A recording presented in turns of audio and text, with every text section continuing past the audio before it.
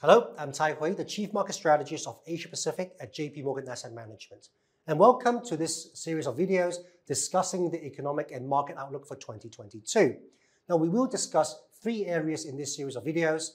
First, the global economic and political outlook and China's growth prospects.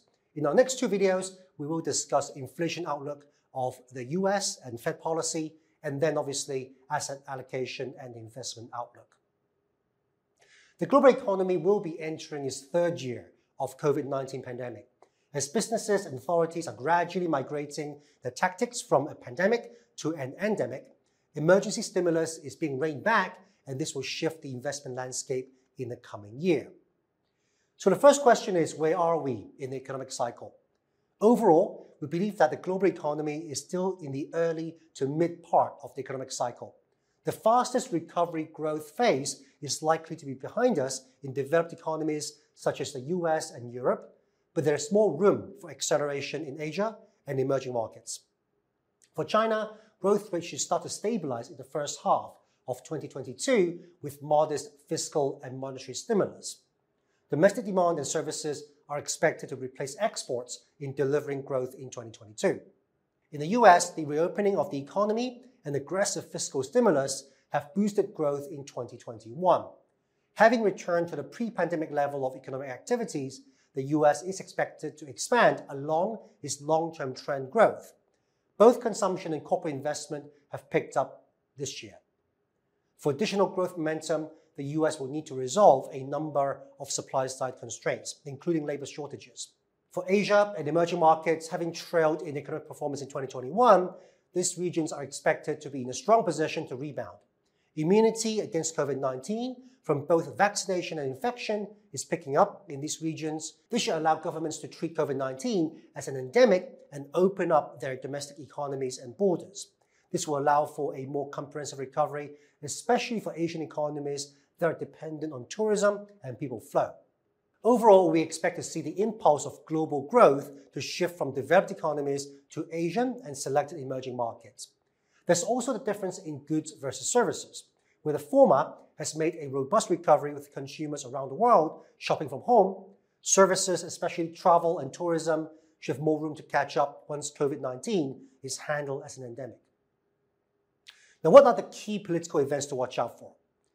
In addition to a number of elections in the Asia-Pacific region, such as South Korea, the Philippines, and Australia, the most important election in 2022 is arguably the midterm elections in the US on November 8th, where all seats in the House of Representatives and 34 out of 100 seats in the Senate will be up for elections. The Democrat Party has a slim majority in both.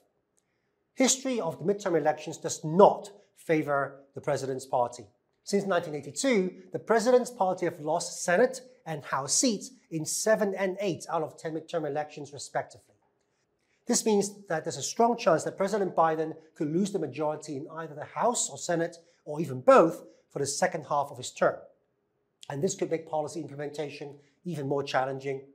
Generous fiscal stimulus is less likely, which will help to cap inflation risk. This could also imply a lower probability of tax hikes for the corporate sector. Now, another important political event is China's 20th Party Congress, which should be taking place in the fourth quarter of 2022. President Xi Jinping is expected to retain his leadership role for another 5 years. One question will be whether his leadership team will see substantial changes. Now, long-term development themes such as common prosperity, boosting birth rates and overall level of population growth, reducing dependence on imports, and moving towards carbon neutrality are expected to be maintained. The reform agenda is likely to continue and still pose as a potential source of market volatility. The last question of the day, what changes should we expect to see on China's economic model? Now, on the minds of policymakers, China is facing long-term challenges in terms of environmental sustainability, low population growth, need for greater self-sufficiency in technology production, and financial stability. To tackle these issues, corresponding initiatives are introduced, including decarbonization, education reforms, and property market control, antitrust in technology sectors, and credit control.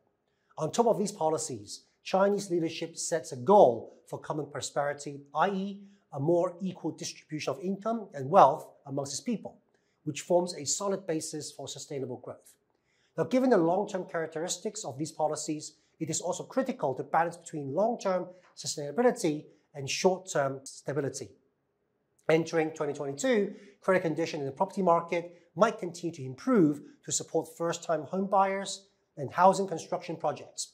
Meanwhile, investment by local governments may rebound. The emphasis will also be the quality rather than the pace of economic growth.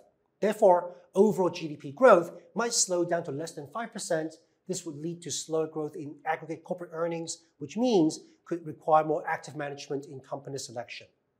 In 2022, investors should consider the sectors with ample policy tailwinds. This implies decarbonization and new energy, self-sufficiency in technological hardware, and resilience domestic technological supply chains should be major themes to follow. Meanwhile, opportunities might appear in consumer staples and service sector where growth stabilizes and valuation still remains attractive. Now, thank you for watching. In our next video, we will discuss US inflation in more detail and what the Federal Reserve could do. If you want to get a latest copy of our 2022 year ahead, please reach out to your J.P.Morgan Asset Management client advisors.